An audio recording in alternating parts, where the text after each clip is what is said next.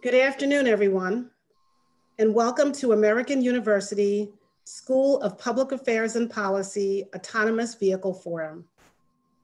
Public policy and regulation will have significant impacts on the widespread use of these vehicles. Transportation is the fourth largest expenditure among American households, with Americans on average spending 15% of their budgets on transportation costs, with an average one-way commute of 25.9 minutes. But of course, those of us who live in major cities know it can be significantly more. In addition to the cost of transportation, there's also the inclusion of the cost of goods and services.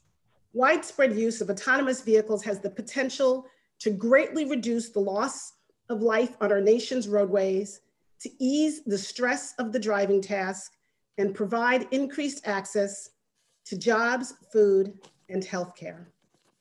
During the next 4 panels, we will explore and discover the current state of autonomous vehicles, trucks, personal delivery devices, passenger hail services, or private vehicle. How regulation and policy is impacting the potential widespread use, and what public engagement and consumer sentiment might mean in this area. We'll start the discussion with 4 operators in the autonomous trucking space: Embark, Kodiak, Locomation, and TuSimple, all with a slightly different take on getting us to autonomous trucking. We'll then move later on this afternoon to a discussion on the city-state government perspective. We're fortunate to have a complement of the DMV, representatives from DC government, Maryland state government, and Fairfax city government. They'll be discussing their views as government agencies on the implications and endorsement of autonomous vehicles throughout their communities. Tomorrow, we will move to PDDs, personal delivery devices, namely the delivery robot.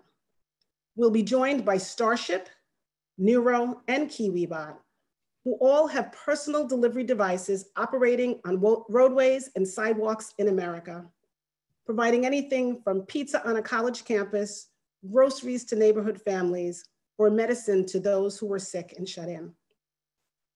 And then last, but certainly not least, we are honored to have Michelle Peacock of Waymo with us. She'll be doing the fireside chat tomorrow afternoon. Michelle is the global head of public policy at Waymo, where they have recently launched driverless ride-hail service to the public in Arizona. These panels will be moderated by myself, Salika Talbot. I'm a professorial lecturer here at American University with a background in law, federal and state regulation, and I've written and lectured in the areas of transportation, electric, and autonomous vehicle policy. Now I'd like to move forward to the specifics of our panel today. The trucking industry. The trucking industry is an $800 billion a year enterprise, with 70% of all freight moved by truck. If you look around any space that you're in, 70% of everything that you have came on a truck. In addition, almost 6% of the entire US workforce are in jobs related to trucking, with 947,000 professional truck drivers. Truck driving is also the #1 job in 29 states in America. But that pool of professional truck drivers is shrinking. The current average age of a professional driver is 55 years old. And the demand for truck drivers is so acute that some say that the industry is short 100,000 truck drivers right now, and that we will need to hire up to 1.1 million new drivers in the next decade just to keep up with demand. As a society, we want our goods and we want them now. That, coupled with the long, over the road, coast to coast, 4 to 6 days that it'll take to get goods from one coast to the next, we certainly will need more truck drivers to keep the supply chain moving. Not to mention that each year in the United States, we lose almost 40,000 lives to crashes. from safety to speed of goods and a declining workforce, the industry is in need of some radical innovation, and I guess that's where my panelists come in. We have with us Chetan Merichli from Locomation, Dan Goff from Kodiak, Monica Darwish from Embark, and Robert Brown of TuSimple. I'm going to ask the panelists to introduce themselves and explain in general terms what their companies are doing in the area of autonomous vehicle trucking. Chetan, I'll start with you.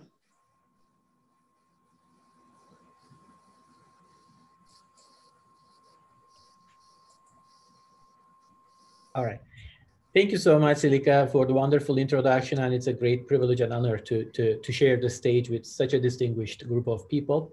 I'm Chetan Merichli, co-founder and CEO of Locomation. Locomation is a Pittsburgh-based company, a full-stack autonomous driving company developing safe and reliable autonomous driving technologies, focusing on semi-trucks.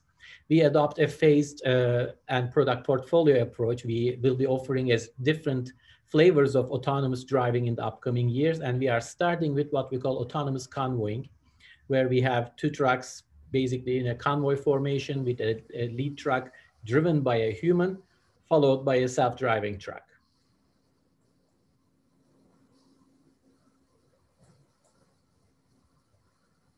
I think that's some, I mean, and I know we will be elaborating on different parts of that as we go.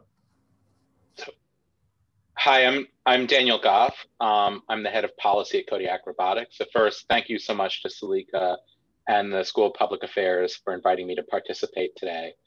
Kodiak Robotics is based in the San Francisco Bay Area, but we have our testing and deployment hub in the Dallas-Fort Worth area, where we're actually making daily deliveries between Dallas and Houston on behalf of commercial customers. So I think that's one thing I think it's important for this audience to understand, is that people generally think of autonomous vehicles as kind of a futuristic technology that maybe we'll see in our lifetimes, but actually I think pretty much all of our companies are actually making deliveries today with safety drivers in the cab of the vehicle.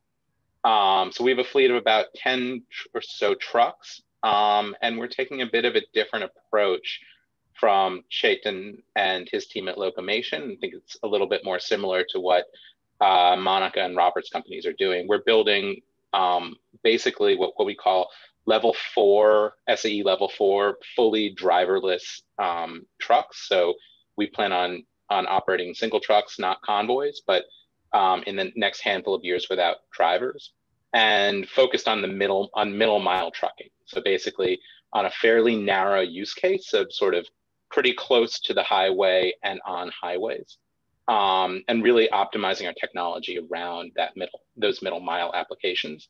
So we can get sort of really good at doing that one thing and still rely on human drivers for first mile pickup and last mile delivery. Me personally, I joined Kodiak a little over a year ago, though for the year before that, I was at a consulting firm and Kodiak was a client. So I've been with the company in some capacity almost since the beginning. We were founded in April of 2018. I'm really excited to be here and looking forward to the conversation. Hi everyone, my name is Monica Darwish. Thank you to our host and to the audience for tuning in today. I work for Embark Trucks. We, like Kodiak, are building a self-driving truck that can perform long-haul trips on limited access freeways. So like Dan mentioned, that middle mile of on the freeway and short distances off to something like a distribution center. As policy counsel, I bring a legal outlook to our policy work and also work on some internal legal functions. Looking forward to the conversation today. Hey everyone, Robert Brown from TuSimple. Really excited about today's panel, and thank you, Silika. Also, shout out to my friend Kevin out there as well, leading the charge out in DC. TuSimple, we got started in 2015. We've been laser focused on trucks, like some of my counterparts here. on that level 4 middle mile, working from large distribution center to large distribution center. I think your big UPS facilities you see off I-10, or in your guys' case, 395 to another one, and that's how we see the relative near future. Working with folks like UPS, our OEM partner Navistar, and building out that truck for the future. So excited to talk policy, talk workforce, and all the things that autonomous vehicles bring in the relative near future. So thank you. Thank you, Robert. And thank you all for being here. Well, let's dive right in.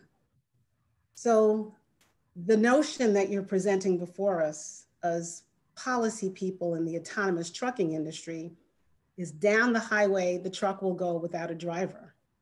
And when we talk about autonomous vehicles, safety is always paramount. So I want each one of you to provide us with a response in terms of what you're doing in the respective areas of safety that the public might be concerned about. Chetan, I want to ask you first about the engineering safety standards. Perhaps you can give us a little bit of information about that. Of course, as you mentioned, safety is such a nuanced concept. It's pretty much like the blind man and the elephant. Everybody talks about safety, especially when it comes to autonomous vehicles, and everybody means something else when they talk about safety. Let me address the engineering part of it. The engineering part of safety is broadly divided into two aspects. One is functional safety, which is more inner looking. So how can we make sure that the components, software and hardware components, will be built to a level of reliability that in case of a failure, again, in the mechanical failure or software failure, we can ensure safe operation to the extent that the truck can come to, or the system can come to a safe stop. The second part is safety of the intended functionality, and that is a little bit more outward facing. That involves the system's reactions to what's happening around itself, what's happening in the world. And that is at times a little bit more challenging because even for the group here that we are focusing on the highway operations, and highways are a little bit more structured, less chaotic compared to really urban downtown driving scenarios. But nonetheless, the highways have enough chaos to create a lot of problems for self-driving machines. And we need to make sure that we don't just develop the technology, but we actually have quantifiable evidence of the safety and reliability of the technology's capabilities of handling whatever the world might have to throw at the technology. And that is a very tricky part. And that's why we all are on the roads testing our systems, but with safety drivers behind the steering wheels as of today. Thank you. Robert, can you tell us a little bit about law enforcement's involvement and safety culture in the autonomous vehicle space? Yeah, happy to. And I'm proud to say I know these companies very well. Even though we're competitors, we have a very good open dialogue with each other, and do talk about safety culture a lot, and how we deal with our law enforcement partners. Special thanks to my colleague here, Dan. He's leading the charge at TMC, working hand in glove with CVSA and FMCSA, and other companies are there, supporting that effort as well. And for those who don't know what CVSA stands for, don't want to be the alphabet soup guy, is the Commercial Vehicle Safety Association. So they represent all the state troopers out there, highway patrol, and set standards like inspections. And so we're working with them so they get to understand the technology, what it is, what it's not, and how does our vehicle in the relative near future with no driver in there communicate with them and let them know that that is operating safely and efficiently. And then from a safety culture perspective, that goes, as Dan mentioned, all of our companies, we're out there on the roads every single day. We drive next to our friends and family. For us, it's bookended between Phoenix and Dallas is kind of our operation, and along the I-10.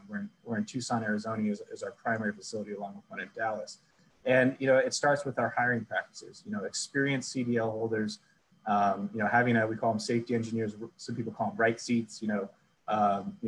Monitoring the system on all autonomous missions, and constant training, a constant open dialogue with each other, learning from our driver community. Our drivers' average average experience is anywhere between 20 to 30 years of driving experience.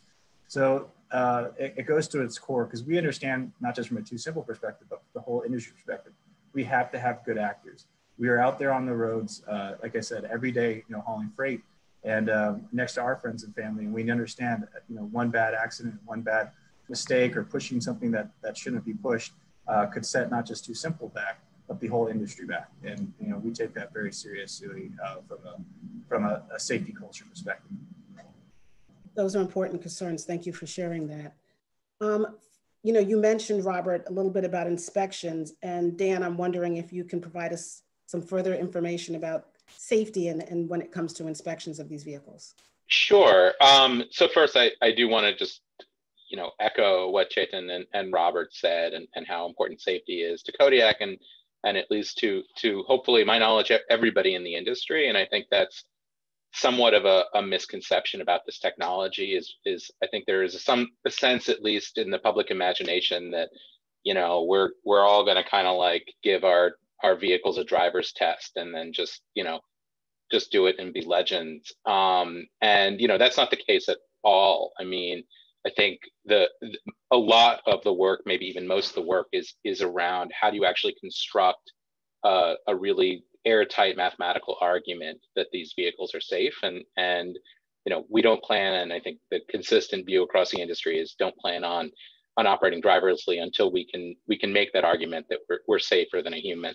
I think one of the things that sort of differentiates trucks that perhaps a lot of folks don't give a lot of thought to is that trucking is already a pretty highly regulated industry, that state and local officials, as well as the Federal Motor Carrier Safety Administration, that's part of the US Department of Transportation, are really sort of have the responsibility of making sure that trucks are operating safely, they're in good working order, that drivers are following the rules, getting adequate rest. There's a law called Hours of Service that says basically a driver can only drive for 11 hours a day out of a 14-hour work day. So to some extent, this makes our lives maybe a little bit easier because there's already a great sort of regulatory structure in place around at least certain parts of safety.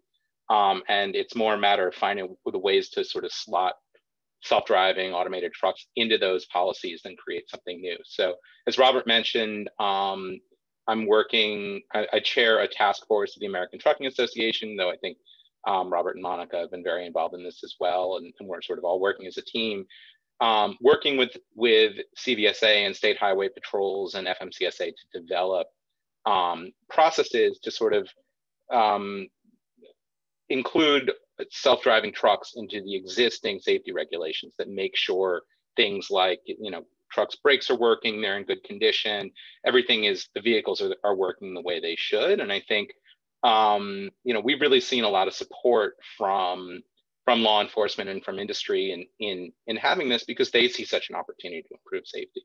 And instead of having, sort of seeing trucks driving by, maybe pulling them into a weigh station and giving them a once over, they really see an opportunity to get really granular information and understand, exactly what's happening on these trucks, and hopefully raise the level of safety and the level of how well the trucks are maintained really across America's trucking fleet. So I think it's a really interesting opportunity, and we've really seen a lot of support, and it's really important that we work together to get this right. Thank you, Dan. That was a thorough explanation and certainly gives us some comfort when we know that kind of level of inspection is taking place. Monica, driver training is still a critical component here, so why don't you jump in and give us a perspective on driver training? Sure. So as everyone's mentioned, at this time, all US automated truck manufacturers or developers still have test drivers in the cab as that ultimate backstop on safety. And they carry a commercial driver's license, of course, but that's not enough. As Dan mentioned, the trucking industry is already heavily regulated, but we're looking for ways to elevate safety within the industry, and driver training is no exception. The risks are so high that we hold our drivers to a correlating bar. And at Embark, we've formed our driver training program around AVSC guidelines. AVSC is the Automated Vehicle Safety Consortium, and their guidelines start with the hiring process that Robert mentioned. That might mean making sure there's no criminal record or that they've never had any incidents in previous jobs related to their driving. It then evolves to things like in-depth classroom and test track testing, evaluating different scenarios that could come up, like a cow in the road or something related to the ADS, and just learning how to interact with the right seat operators. A lot of our test drivers have also been trained as right seat operators so that they know the ins and outs of what's going on at both levels. And then the guidelines endure to things like continued education and assessment, as well as things like driver monitoring, making sure that the eyes are on the road and the phones are stowed away.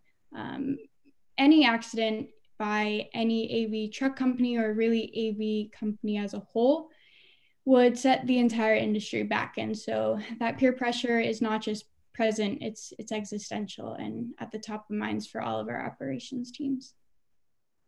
Thank you.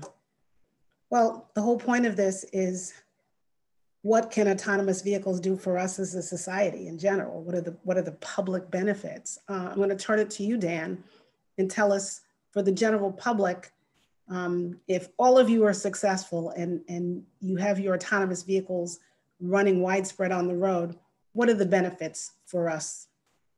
Sure. So I think there are going to be a ton of benefits of this technology. And I think, I mean, maybe I'm exaggerating a little bit, but I think once people get used to them, people are actually really gonna like self-driving trucks. As you know, as I think we've mentioned a couple times at this point, the most important benefit is safety. And roughly 4,000 to 5,000 Americans die every year in accidents with long-haul trucks. Truck driving is the most dangerous job that any Americans do in any sort of numbers. I think the only things that are higher are like, you know, what was deadliest catch style fishing and, you know, certain logging jobs, which are not exactly, you know, something that a lot of people are engaged in. And, you know, I think anything we can do to reduce those risks is incredibly important, and I think is really going to be pretty transformative for people. But I think beyond safety, there are going to be a lot of benefits as well. I think self-driving trucks are going to basically make the roads better and safer for everybody. Our trucks are going to, you know, stay in the right lane for the most part. They're not going to do anything weird. They're not going to be cutting people off. They're going to stay at the speed limit. You know, they're not going to text and drive. They're not going to drive drowsy. They're not going to drive drunk. And so they're going to be pretty boring. In fact, they already are pretty boring. I always joke on my first day on the job. It's not a joke. It's actually true. I scheduled my whole afternoon for a test drive. And they said, okay, we're going to go out for like a half an hour loop around the office. And I said, half an hour? No, this is very exciting. We drive out to the highway and they push play. And then about 45 seconds in, okay, I get this. The thing drives itself. And start heading, looking around, it's cool. Can we take the next exit? If not, all right, we'll do all 30 minutes. So I think people will sort of feel that on the roads. I think there are going to be a lot of other benefits. I think we'll be able to reduce congestion. The trucks don't care if it's 5 in the morning or 5 in the afternoon. So, we're not going to be driving on the Beltway at rush hour, driving everybody insane. And not that we're in DC quite yet, we need places with better snow removal before that happens. And I think part of that means that people will see fewer trucks on the road because they'll be sort of scheduled that way. In terms of less tangible benefits, I think the most important is going to be environmental. We see about a 10% improvement in fuel efficiency when our system is running in autonomous mode versus manual driving. I think Robert and TuSimple have done some research that shows very similar results with the University of California. That's a huge amount of diesel fuel across America's trucking fleet. And I think that the last thing is that they're just going to be a lot more efficient. As you mentioned, being able to get from coast to coast in sort of 2.5, 3 days instead of 4 to 6 days is a huge deal. It's a huge deal for businesses across the country, for California farmers and Midwestern dairy farmers, and having that kind of sort of increased logistics capacity could be really transformative. So, I think there are going to be a lot of benefits. It's one of those things where the benefits are so big and so dispersed that maybe you sort of don't believe it. I have a friend who worked in alternative energy who said that people didn't believe or understand the numbers around LED conversions because saving 80% on lighting bills across the entire country was such a big number that people just didn't process it and thought you were lying. And I think we're talking about a similar but much larger effect with autonomous trucks. It certainly is exciting. Thank you, Dan. I think one of the things that we have to face is the regulatory community, right? So I'll address the next question to you, Monica. We're getting ready to seat a new Congress. Where are we with federal legislation regarding autonomous trucks in specific? And is there something that you're hoping to see from any potential legislation? Sure, it's a great question and one that generates a lot of buzz. I think the answer lies in USDOT's 2018 report, commonly referred to as AV 3.0. In that report, they said that no new regulation or legislation was required for automated commercial motor vehicles to hit the road, and that remains true today. A highway infrastructure bill would certainly help all road users, and while we would love a comprehensive bill on AVs, we certainly don't need to be included in something like AV Start, et cetera, to continue in our development.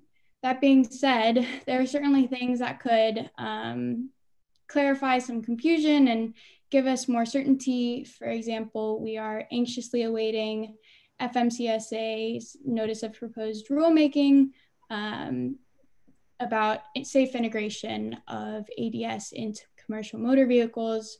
We could also use a bit more leadership from at the federal level to reinforce that interstate trucking is regulated at the federal level because of its intricate relationship to interstate commerce, and to discourage and in any way possible remove the need for states to interfere with that regulation while trying to inadvertently regulate a broader group of AVs. Thank you, Monica. And you bring up a good point about state intervention, so to speak, when it comes to the regulatory environment for autonomous vehicles, but specifically for trucks. Chetan, we know that there's some federal regulation percolating, but what do you see at the state level? And is there a possible impact on your ability as you are mapping and testing to travel from one state to the other? When we are looking for opportunities to test our technology, of course, we are following a Swiss cheese model. We look at the states with supporting legislative framework. We look at supporting weather, snow removal, as Dan said, and of course, supporting freight density. So a bunch of different combination has to come together. From a state support point of view, in terms of legislation, what we are seeing is a great momentum. So just in the last year, more states have passed supporting legislation than the previous 10 years combined. So we are seeing the proverbial hockey stick momentum in the states' activities regarding regulating or supporting the AV deployment and testing. Having said that, what we are also seeing is a little bit of a patchwork. Every state has a different way of regulating different types of autonomy, and while there seems to be some patterns emerging as we move forward, different states are looking and copying from each other and replicating what protocol is working and improving what protocol is not working. There is a little bit of a disconnect and lack of coherency. And as Monica was saying, I think right now we have the building blocks, the foundation, enough material, and enough awareness at the state level that we are getting to a point where we can use a little bit more federal leadership to unify these, not to invent or not to come up with completely new legislation, but to unify the existing efforts. And as a player in the field, what we are doing is we are working very, very closely with all the states that, of course, we are operating in, we are testing in, and sometimes we are even playing a little role in cross-pollination. So one particular example is that very recently we've done a pilot program in Oregon and Idaho. Oregon had supporting legislation, but Idaho did not.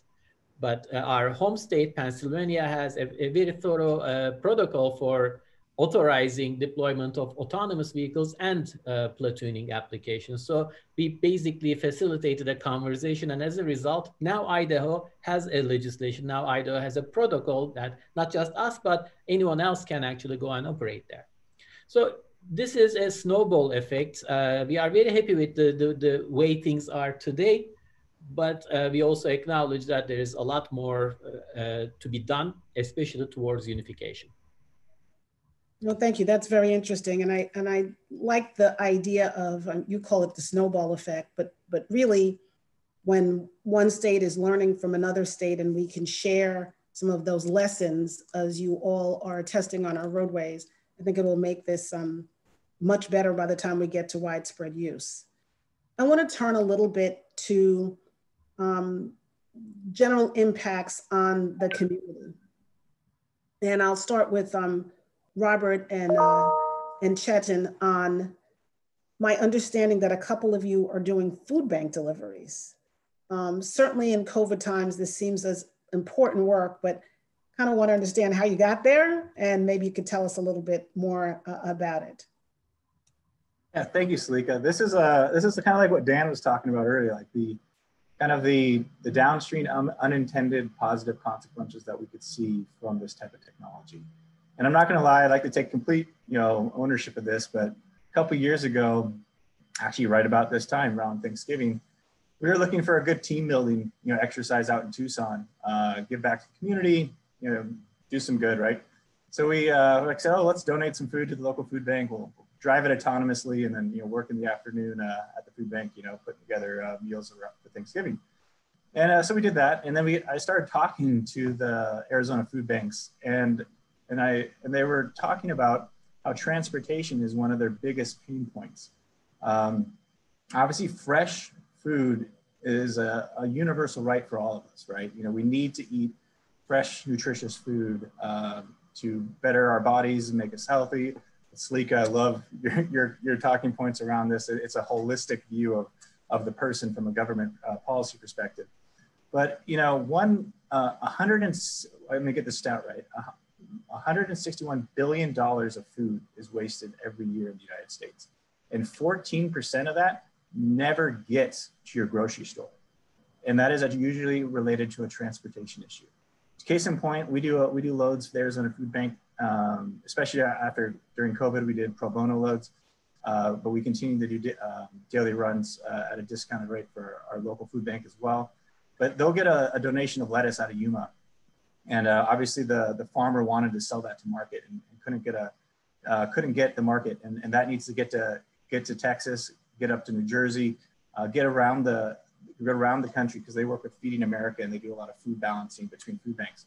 And obviously that lettuce is already kind of at the edge because that farmer was holding out hopefully to sell it, but they donated it. So the food bank has to pay premium when capacity is incredibly tight during growing seasons and peak seasons.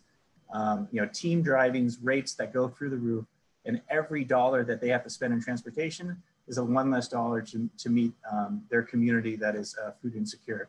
So we're hopeful that reliable capacity is going to be a key of autonomous trucks, because you do no longer have the hours of service, and you no longer have the pinch point or the choke point of the driver shortage within this community. So you're really going to be able to open the fire hose, not just for food banks, but even for the Walmarts of the world. We all bought strawberries. You're so excited, and by the time you get them home the next day, you got mold on them. So getting an extra shelf life around that. So I think there's so many great things from a carbon perspective, not wasting food, and obviously food insecurity. It is, I'd say, probably the most interesting vertical for me when it comes to autonomous trucks. Everyone talks about e-commerce, but food is so important. It is the lifeblood of our country, and the amount of food wasted and the carbon that goes into it. I mean, there's just so many ESG components to it. it's an exciting space to be in. And that I'll throw to my buddy Chet. Thank you so much, Robert. Robert covered the broader perspective really, really well. So I'm going to just offer a few more practical, more localized nuggets. We first started working with the Pittsburgh Food Bank in the early days of the pandemic, and that just proved once again how distressed the supply chain for food is, and how constantly under pressure, not just monetary, but even getting access to the capacity to actually do the deliveries, how constantly under pressure the food banks are. And more recently, we were fortunate enough to be a part of a multi-state demonstration with participation from Smart Belt Coalition, consisting of Pennsylvania, Ohio, and Michigan. That was for a regulatory exercise, effectively trying to understand how states are thinking differently. Can we unify them? Can we at least get all parties to an agreement so that multi-state operation of autonomous driving is possible? But as part of that exercise, we also had the chance to continue collaborating with the food banks. And this time, we actually delivered some food from Pittsburgh Food Bank first to the food bank in Ohio, and then to a food bank in Michigan. So a multi-state food swap, which was a very important part of, again, their supply chain operations. And they are constantly challenged to make that happen. I agree with Robert. Food is literally the flesh and bone of our existence, and is oftentimes overlooked when it comes to the inefficiencies, the capacity problems, and basic shortcomings of the existing supply chain.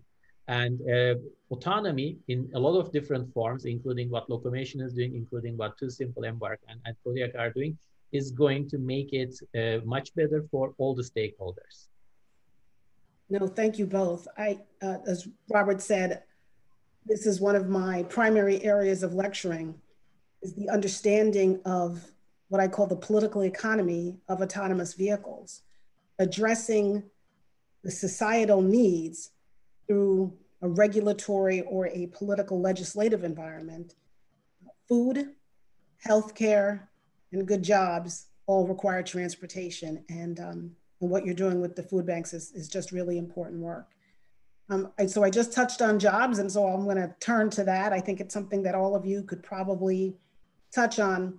We know that there's a lot of rhetoric around the impact of autonomous vehicles in general. They could take away a delivery job, or take away people's ability to work. But we know also in the background, as I started at the beginning of this conversation, there are fewer and fewer people who are going into the industry of a professional truck driver. And numbers in terms of how you get paid and the ability to drive, coupled with the hours of service that Dan talked about, issues of safety. I just want to know where you all stand when it comes to whether you believe truck driving jobs will be impacted by widespread use of autonomous vehicles. I'll start with Monica, and then we can go back to you, Chetan, and then Robert and Dan. Monica? Yeah, over the last 9 months, we've all become intimately familiar with the feeling of uncertainty. And so it's really easy to relate to concerns around uncertainty of long-haul trucking jobs.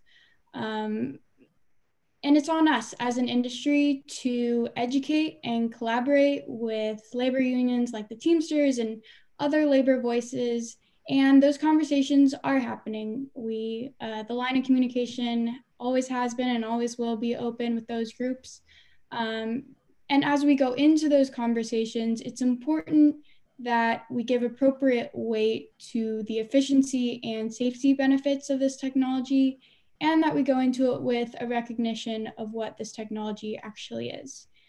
It's a whole lot more like the internet than the iPhone. It's not going to be on every street corner one random Friday. It's going to be like the internet, obscure at first, a few applications, and gradually expanding to change the way we think about the transportation industry or our supply chains, like Robert and Satine talked about, with GHG emissions and agricultural spoilage. I think the the biggest point of going into those labor conversations is that when you really get into the nitty-gritty of the numbers and what the technology actually is, it's not as obstructionist as some headlines may make it out to be. Thank you. Does anybody have anything else to add in the area of labor force? I mean, I agree with Monica. I think in general, the timelines and the scales are largely misperceived. This is not a next Monday problem. This is a multi-generational problem. Even if we wanted to make that happen, because we are all in the business of developing the technology and eventually benefiting from that technology, but there's a natural cadence, the natural pace of doing that. Just a random fact, if we stop doing everything we are doing today and start shipping completely autonomous trucks tomorrow, it's going to take about 20 years to replace every single truck with an autonomous truck. And we all know that we are far away from being in that state. So it is not the time scale is really, really long. And the deployment scale is also very, very different. There are about 4 million Class 8 trucks just in the United States today. And I believe any of us, that's definitely true for Locomation, we are aiming to be able to deploy a couple of tens of thousands of trucks within the next decade or so. And we will call ourselves wildly successful if we can actually execute on this. And we will still be less than 1% maybe of the total number of trucks. So it's gonna happen for sure. It's gonna take longer than most people give it credit for. That's also for sure. And I don't think any single driver will actually today will lose their jobs to an autonomous truck. And I'll just chime in. Again, great conversation. And I agree with all of the my colleagues and their assessments. But I mean, I was just on listening in on a panel, I should say, from some of the largest private carriers in this country, and they're talking about, you know, the throughput that they have to have right now is absolutely incredible. You know, not to mention with COVID closing down DOTs, so it's difficult for people to actually get licenses as CDL holders. The drug clearinghouse is rightfully, you know, from a safety perspective, driving out, you know, drivers. So that throughput coming in, and you know, from a TuSimple perspective, we decided to kind of take this head on. We partnered with our local community college, Pima Community College, in their truck driving school, creating for CDL holders an autonomous certificate program to become a test driver at TuSimple or Embark or Kodiak. And we understand it's only one, you know, kind of program, but we're hoping it can be a point for folks that want to future-proof themselves, want to be a part of a tech company. We're pretty fun to work for, and I'm sure my colleagues would agree that they're pretty fun to work for. Great benefits, you know, attractive work-life balance, where they're home every night.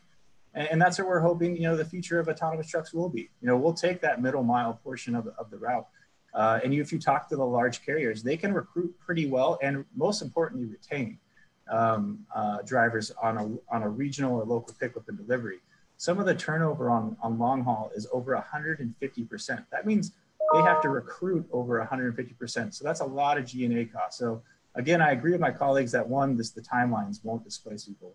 But two, we'd like as an industry, and even as TuSimple, to create different paths to recruit maybe new people into the industry. The trucking industry, only 6% are women. That's atrocious. You know, you have over 50% of the population. You have 6%, you know, are women in the industry. And so, how can this technology, you know, attract, you know, a more diverse and more, at least, I even call it a gender balance, but at least, you know, some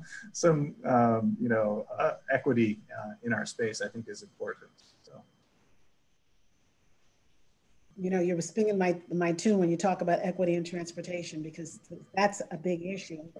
And I think that the ability to be home at the end of the day will help to bridge that gap between that 6% and the 50% of the population. Dan, do you want to add anything on this subject? I don't have much to add. I think all of those are great answers. I think, you know, just to sort of highlight what we started with, you know, much of the industry has this middle mile model where we're still sort of, you know, planning on working with local first and last mile drivers. And in fact, that means we'll increase the amount of demand for those kinds of drivers and create those kinds of jobs. I mean, I'm always struck by, look, there are lots and lots of people, hundreds of thousands of people who love being long haul truck drivers. I think the population of long haul truck drivers is around 300,000 in the US. And as you said, the average age is 55. There are people who've grown up doing this and they love doing it, but those kinds of people are you know, less and less common. It's just not how we live anymore as a country, with, you know, dad, because again, it's 90, 93, 94% men gone for weeks and weeks at a time, and sending a check home, and that's sort of dad's job. That's just not our society. And you know, you can argue about whether that's a good thing or a bad thing. I think most people would think it's a good thing. I mean, I'm struck by, you know, one of our drivers said to me, which was, you know, I didn't mind a week or two away from the family, but when it got to 2-3 months without seeing the kids, it was pretty hard. You know, and that's a real challenge, and it's a real human problem. So, you know, I also think to some extent, we're talking about shifting jobs rather than, you know, rather than just sort of eliminating them. There's going to be a lot of new jobs created, technician jobs, maintenance jobs, logistics jobs, you know, sort of moving up the value chain and higher skill jobs, but great jobs even for today's truckers. I mean, any trucker has had the experience of, you know, of having to fix something small on their truck and understands at least a little bit about how they work, and having that opportunity to move into either a daily delivery driver or, you know, move up and do some technical work and actually work on the trucks, I think is a fantastic opportunity. You know, thank you. I want to ask a couple of quick questions because I want to get to some audience questions as well. But when it comes to infrastructure, whether or not you think we have the ability to handle widespread use, or if we need to have 5G in order to get there, or do we need a truck lane? So I'll ask Chetan to weigh in on whether or not he thinks we currently have the infrastructure to handle widespread use.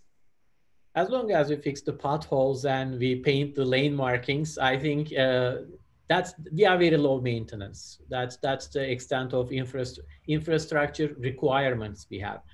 Of course, in an ideal universe, having a dedicated truck lane would have been very nice, but we don't think it's practical. And we don't think that's absolutely necessary before we can actually start deploying the technology.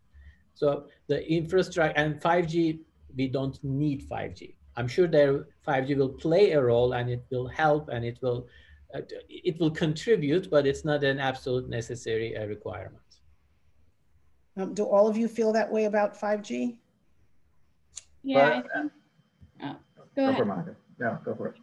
I think he hit the nail on the head. If any of us were to develop tech that relied on designated lanes or even V2X, our technology would be virtually worthless when it's ready and those billions of dollars haven't been invested in that technology.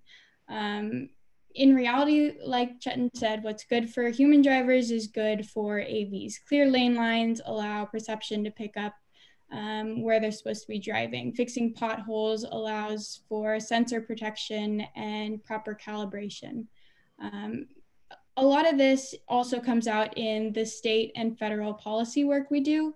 It's a common headline that you see that's not usually brought up by the ADS developers, but the more we can emphasize that what's good for human drivers is good for AVs, the less money is invested in technology that we ultimately don't need, and instead invested in something that benefits all road users. Thank you. And I'll chime in on the kind of the connectivity 5G debate. And actually it's worthwhile to note, we actually, Goodyear announced a partnership with us today on a tire wear study and a connectivity, study, from trailer to steering tires, how do tires communicate to our vehicle, and how hopefully, autonomy benefits, tire wear and speaking, from a connected vehicle architecture. And so I don't want to downplay the importance of connected vehicles and the transparency that they'll provide, the safety components they'll provide. But I also want to completely squash the idea that You know, a lot of people think of connected vehicles and, you know, remote operators of like someone sitting here like at my computer screen and I'm driving the truck behind me, you know, from a joystick perspective. And, you know, and I love my LTE providers, you know, AT&T, Verizon, T-Mobile, you're all out there. And they do use us as a talking point a lot. You know, we have to, you know, have 5G for autonomous vehicles. And as Chet mentioned, it's great, but we also know, you know, when it comes to timelines and rollout plans, 5G is going to be a long time, especially for our use case. We're not going to be driving around in downtown Phoenix and downtown DC. We're in West Texas. And so unless, you know, Verizon, AT&T, and T-Mobile want to saturate, you know, hundreds of millions of dollars in building out West Texas's 5G strategy, I think we'll be waiting a long time for that type of technology. But so the one hand, connectivity, thumbs up, absolutely, completely, you know, but, you know, we're not gated by that 5G deployment. When we talk about sort of the new frontier, we see Governor Newsom with his executive order in California on electric vehicles. Is there any role electrification or alternative fuels play in the autonomous vehicle industry? And any of you could take that. Yeah, I'm happy to take that. You know, you talk to our controls engineer, Dr. Arda Kirk, and he's like, yeah, give it to me. You know, he loves, from a controls perspective, what a electric powertrain can do. But again, we're also realists. We're big fans of, you know, Penske's doing some great stuff on local pickup and delivery with the eCascadia. You know, but all of us, we're talking about long haul, middle mile truck, which is probably the last mode that will go, you know, electric, just based on the use case. It's all about uptime for what we do. You know, and electric vehicles aren't great for that, but but it doesn't mean we're against electric. It's just, you know, the business use case doesn't necessarily match the business use case for electric powertrains. Now, you know, everyone, you know, hydrogen's hot right now. Cummins and Navistar just announced a partnership. There's a bunch of startups, you know, but again, that also requires infrastructure as well. So I think, especially from TuSimple, and I would guess most of the industry that are focused on long haul, that the traditional internal combustion engine is probably the first, you know, scale you'll see in this technology from a level 4 perspective. Any of you want to weigh in on that? Yeah, I would echo that. I think that the day that there are, again, the engineering, for reasons that are above all of our heads, except for maybe Chetan's, the engineering to put an autonomy system on top of an electric truck is much simpler than a diesel truck. So the day that electric long haul trucks exist, we will love to use them. The challenge is that they simply don't exist at this point, and that is a genuine problem. But I do think, you know, for middle mile models, as Robert said, you know, we'll probably start to see electrification on first and last mile, and to some extent already have. And I think that's where there may be a lot of opportunities to do things like, you know, building charging stations and switching points near each other, or, you know, co-locating and things like that, to really, you know, start building the infrastructure we need to start taking as much carbon as possible out of the system. Well, Mr. Engineer, I'm giving you an opportunity to weigh in, because this is you. Sorry for jumping on your line here. No, I think my colleagues really covered it well. That again, just like this dedicated truck lanes and ubiquitous 5G coverage, it would have been great to have fully electric long-haul trucks, so that you could actually add even more value. They simply don't exist today. Our near-term deployment concept of operations will probably start utilizing the internal combustion engines. But just like my colleagues, we are actually looking into every opportunity to see how alternate powertrains, alternate fuel systems, etc., can be integrated into autonomy and can be deployed whenever and however possible. Is the industry going to be doing something to address emissions, if that's a concern? And you know, Yes, I think so. I'm jumping in because that actually connects to what we are doing since we are starting with autonomous convoying. There's on top of the fuel savings and the wear and tear reduction that autonomous driving brings, we also observe about 8% on average fuel savings just from platooning effect with the trucks. And it might look like a single-digit number. I mean, it's a number, but it might not sound that impressive. But at the scale that we are talking about, the total number of miles these trucks are driving and how horrible they are when it comes to mileage, when it comes to their MPG numbers, it adds up very, very fast, and it actually turns into something significant. We are at Locomation, we are looking at over 40 tons of reduction in the annual CO2 emissions per convoy. For for a medium-sized fleet, that's millions and millions, tens of millions of tons of CO2 reduction. Thank you. We do have a question about workforce. And I guess what the questioner is asking from a workforce perspective, are there particular skills that would be useful for cross-training to occur, for people sort of to move from one seat to the next? Can I jump in again? Since I was the last one to talk. So we see, again, like from a company point of view, we actually see it as an evolution rather than just like a overnight revolution point of view. We see a role in the human drivers for a long time, even in the long haul routes, because of our convoy approach. We will have a human driver at the in the lead position at the front of the convoy for a long time, and we on top of the traditional driving job that exists today, we see it as a little bit more of an advanced skill, extra training, a little bit more of a premium job. That is maybe a good analog is the today's airline pilots. They will be still in charge, they will be making the high level decisions, but they will be a little bit more trained and they will be more aware around the entire contraption that they are in charge of. Of course, that means extra curriculum. That means at least this additional piece of the curriculum. And I'm sure my colleagues are in the same boat, but we are in touch with several institutions currently handling the driver training to look for opportunities in curriculum expansion, what extra areas that needs to be covered, who is going to come up with that curriculum, how are we going to inject what we are learning while developing and testing this technology, how are we going to close that loop and feed that information back to the training system. We are in several discussions like that. It's a long way, but making some progress. Thank you. And as I look, we have talked ourselves to out of time, but I want to give each of you an opportunity to just share what you're excited about in the area of autonomous vehicles and autonomous trucking. So Chetan, you're still up. I'll give you, what are you excited about? I'm gonna make it very short and sweet. This whole endeavor is about creating value.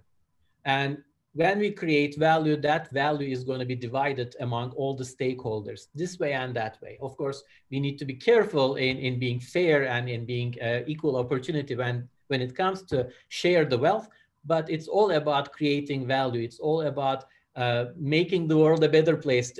I'm going to be cheesy, and that is extremely exciting, being a part of that. Stuff. Dan? Sure. I mean, I think, I talked a lot about all the benefits, but I think it's just incredibly exciting. Salika, as you started us off with, is basically everything that any of us uses every day travels on a truck. It's incredibly important, and having the opportunity to really change sort of our most fundamental industry and make it safer, more efficient, and greener is just really exciting. Thank you. Monica? Yeah, I think we've talked a lot about how trucking is often the overlooked backbone or vertebrae of our economy, and we don't count the meals or birthday presents delivered or ballet recitals missed by our drivers. I'm really excited for this industry to be able to tout some big wins like lives saved or GHG emissions reduced. I think when you take away a lot of the glitz and glam that's surrounding our transportation industry right now, you uncover some even more exciting real world implications. Fantastic. And Robert, again, not least, but in this time last. Again, incredibly excited about the technology, where it's going to be over the next few years. But, you know, as we are in peak season, and with COVID, it's been perpetual peak season. You know, next time, you know, you see your UPS driver, you know, drop off that package, hopefully it's an essential good that you ordered, you know, say thank you. And because what they do is a very difficult job. And Dan, you know, so from a safety perspective, from a work-life balance perspective, you know, and that's why I'm always been a big proponent of, you know, having an open dialogue with our drivers, because this is how they feed their families. And I get the anxiety around, you know, when you see the headlines or 60 Minutes or something like that, you know, coming out. But, you know, it's going to be working together, all of us and our government, you know, to create, you know, this technology, because it's something we need for our supply chain. So thank you guys enough, my colleagues, and Salika. This has been great. Thank you all. I want to just sort of echo the sentiment that I started with. Trucking is the backbone of our nation. Trucking and transportation is the key to good jobs, healthcare, and good food. And all the things that you do are important to getting us to the place where we know that we won't have distracted driving and we won't have people's eyes off of the road.